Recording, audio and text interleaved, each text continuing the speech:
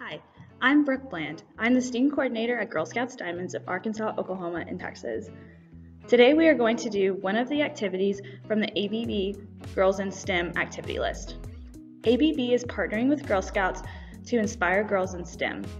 Girl Scouts in our council can earn a new ABB Girls in STEM patch by completing a STEM activity on their own, attending an upcoming event at the STEAM Center, the Cardboard Boat Regatta, and at ABB hosted events.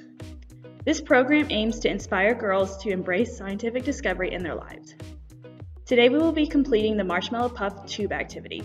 Don't forget to take pictures of your girls doing the activity and send them to online@girlscoutsdiamonds.org. Now let's get started.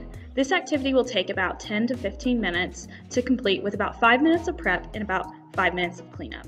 You're going to need a pair of scissors, masking tape or transparent tape, a few spoonfuls of flour, marshmallows, and either a file folder, stiff paper, or cardboard. I found that a file folder or stiff paper worked better than cardboard when doing this activity.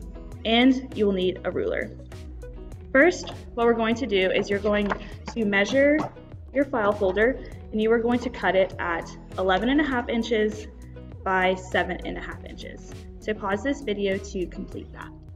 Once you have completed that, you're going to take your cut file folder and you are going to roll it into a tube. So how you're going to do this, you're going to take the long edge and you're going to put it against the other edge and you're going to roll it tightly,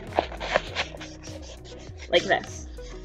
Before you tape it off, you need to make sure that your marshmallow fits snug around it, but not too snug where it won't move, and make sure your hole is not too big, so when you blow through it, that the air just passes right over the marshmallow. So pause the video and you can tape your tube at one side and at the other, and then tape all the way down it. Okay, so you should have your tube. You should have it taped all the way down and ready to go. Next, what you're going to do is you're going to take your marshmallow, and it might be a little bit sticky, so that's why we have the flour. So you're going to take your marshmallow, you're going to roll it in the flour. Make sure it's good and coated. And then you're going to tap it out to make sure you get rid of all the excess flour. Then you're going to put the marshmallow in one end, and you're going to blow. So if your marshmallow does not go anywhere, then it might be too snug around your marshmallow, or it might be too loose. So mine fits pretty good, so when I blow it, it goes pretty far, like that.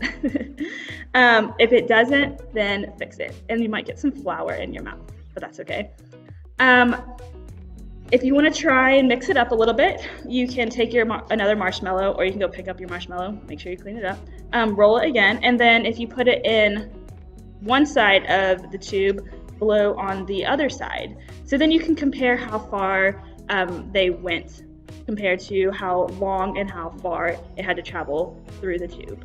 To mix it up a little bit, you can also change the length of your tube. You can make it longer, you can make it shorter, and then you can record and see the differences between the 2 or 3 lengths that you blew it. And that is how you make a marshmallow puff tube. After you do something new, it's always a good idea to think about what you learned. Did you like it? Did you not? And what you might want to do next. So some questions to ask yourself after an activity like this is, what did you find enjoyable? Why did you like it so much? What did you find challenging? How did you deal with your challenges? If your marshmallow didn't go, did you figure out, oh, my tube is too big, my tube is too small, I need to change it up? How did you fix your problem that you encountered? What did you learn from this activity? Did you learn that marshmallows travel further in a longer tube or in a shorter tube? Did you find that the tighter your tube was around your marshmallow, that it traveled less? Those are questions that you can ask yourself to see what you learned. You can also ask yourself, did anything surprise me? Was I surprised how far my marshmallow went? I was. I blew a marshmallow and it probably went about 12 feet over there. That really surprised me. I did not expect it to go that far. The first time I tried this, it just went a couple of feet.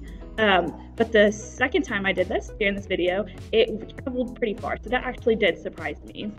And then you ask yourself next, what do you want to learn next? And that's important because you always want to be learning new things. You always want to engage yourself. So you always want to be thinking about what you want to do next. And that's it. You have now completed the marshmallow tube activity. Now you can try some of the other activities out on your own. If you or your Girl Scout enjoyed this activity, please take pictures and email them to us at online@girlscoutsdiamonds.org. Once you have completed this activity, or one similar to it, on the ABB Patch PDF, complete the patch form to receive your ABB Girls STEM patch. Thanks, and I hope you have a great day.